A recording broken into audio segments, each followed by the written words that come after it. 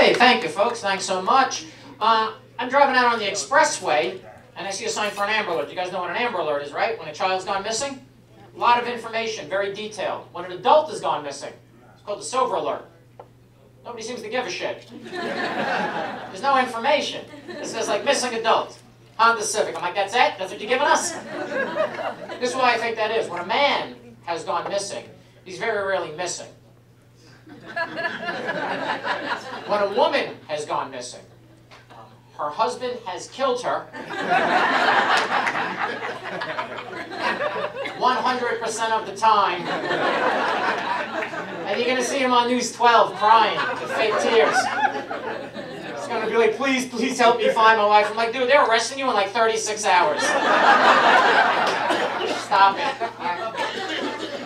So I don't cook. I eat out every single night. I eat out 7 nights a week. When I try to eat healthy, I find they make it very difficult for you to eat healthy when you have to eat out. Like last night I had a late show. After the show I stopped off at a Dunkin' Donuts. All I wanted was a cup of coffee. They brought out a fresh batch of those little munchkins. So I said to the guy behind the counter, I said, what's the least amount of munchkins I can get? He said, you can get 1 for 35 cents. I'm like, okay. He's like, or you can get 40 for $1.99.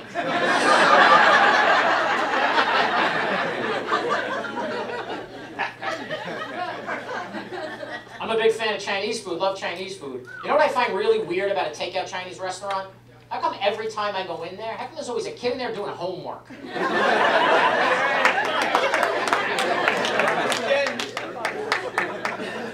And if you're like me and you go to the same takeout Chinese restaurant like year after year, one day you walk in there and that kid is just behind the counter. I was like, what the hell are you studying all those years?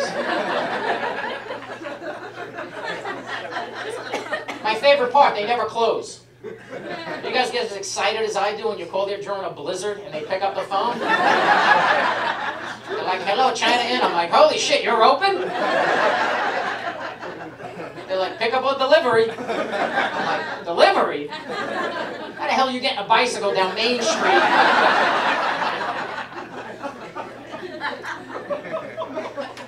I had to go to my dry cleaner recently. I don't understand their business practices. I went in there on Monday. I dropped off 2 sweaters. The guy's like, all right, you want to pick them up next Friday? I'm like, oh, next Friday? I was kind of hoping tomorrow. He's like, okay, tomorrow.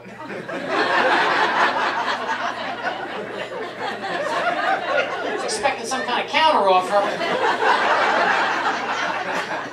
And now I'm concerned because he's just shaved 13 days right off this process.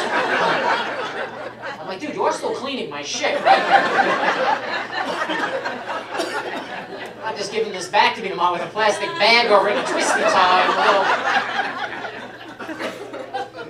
My niece just turned 5 years old. She just had a birthday that passed. Very cute kid. You know what I love about kids at that age is that they're completely innocent and they have no filter.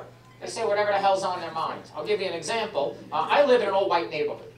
I got one black guy who lives on my block like 3 doors down. His name is Kenny. And sometimes he babysits my niece. So I take my niece to the supermarket, and the guy working behind the cash register is a young black guy. She looks right at him. She's like, hi, do you know Kenny?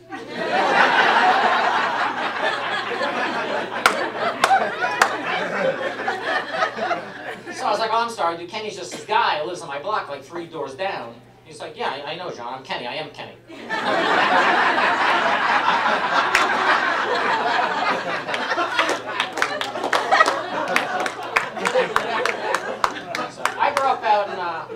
I grew up here in Nassau County, Long Island. That's where I was born and raised. And I grew up in a very working class family. I did not have a lot of money when I was growing up. But I had no idea at that time that I didn't have money. I kind of figured it out now, looking back. I used to get my sneakers in the supermarket. It's always a good clue. They're in a metal bin back by the dog food. I couldn't even try them on. They used to have that little plastic handcuff. I just look at how these are. We had the best family trips, even though we didn't have cash. I listen to the kids talk today about where they're going. Here, Mexico, the Bahamas. We never did anything like that. Every year, me and my family, we went to Florida. And we never flew. We drove. We drove in a van. Well, not a van like you guys see today with bucket seats and DVD players. We had a van. Like a plumbing supply serial killer van. My dad used to pull out the seats, then throw blankets and pillows onto that hard metal floor. Just stick me and my 3 brothers into the back. We were like immigrants.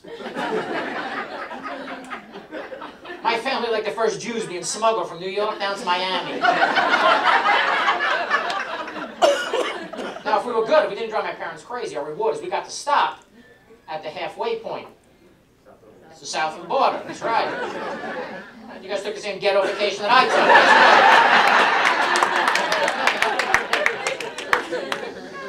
took. My mother's now 84 years old. She's still driving.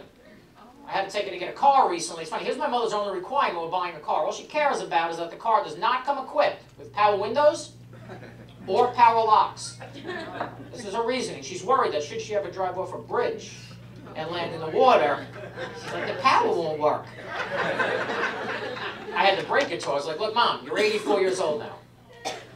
Is it really going to matter what you drive off a bridge in? What, you're going to kick out the front windshield and swing to safety? And I'm like, what bridge are you going over? You go to Stop and Shop? And movie night at the library? Are you taking the Verrazano?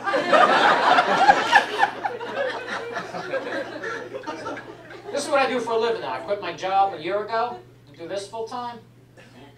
All right, thank you very much.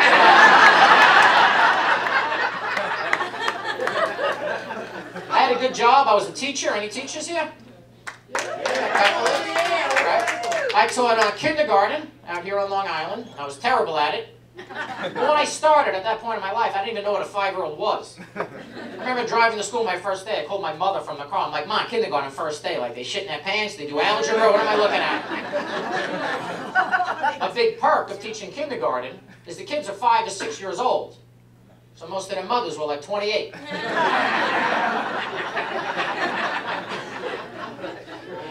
I get a little creepy there? What happened? I didn't know how to interact with the kids. Like if a kid had to use the bathroom, he'd come over, he'd tug on my pants and be like, Mr. Z, I gotta go potty. I'd be like, you gotta get a buddy. That's the way we do it. That's a big deal being the buddy. There's now 30 kids in the room with their hand up begging to be the buddy. And this one kid, he's got all the power. So he's just working the room, deciding. So he picks his little buddy, they go to the bathroom. Now I notice like 25 minutes has gone by. They've never come back. I gotta form a little search party. I gotta be like, you, get a buddy, go find the other 2. Now I'm down 4 kids. What do you do at that point? You dash in 2 more out? You cut your losses at 4? Like, I didn't quit because of the kids. I quit because the parents were a huge pain in my ass. They were in my room every day. Every single day they were in my room. I'm going to give you an example. I had a kid, Eric, very smart, reading and writing on a 2nd grade level. Mom was in my room every day. She's like, I don't think he's being challenged. He's not getting enough homework. What about geography? Shouldn't he be learning geography? Fine. I was like, look, Eric shit in his pants twice this week.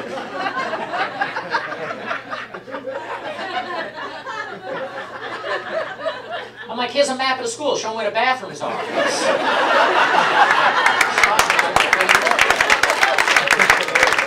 folks, my name's John Ziegler. Thank you so much.